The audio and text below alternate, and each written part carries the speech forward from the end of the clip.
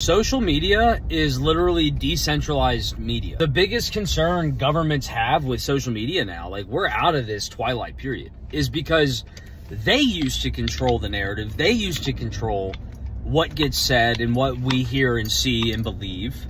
And now it's been democratized across Facebook, Twitter, Instagram, and everything else. Anyone and their mother can have an opinion, go viral, put it out there, and get 100 million views, which is more than CNN, Fox, MSNBC combined.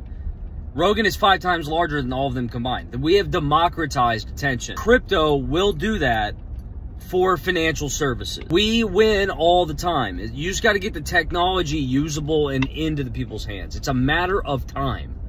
You believing crypto's a scam and it's going nowhere is like thinking TV, satellite dish TV is going to beat social media and streaming services. Like,